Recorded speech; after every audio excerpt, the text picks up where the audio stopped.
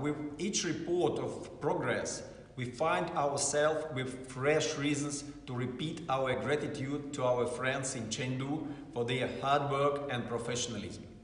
It is important to remember that Chengdu will have had relatively little time to deliver their games, and what they have achieved within their time is remarkable. The venues and village are in a very good shape. FISU is very confident the games will go ahead and be of the highest quality. There may be, of course, some adaptation for COVID-19. This is to be expected.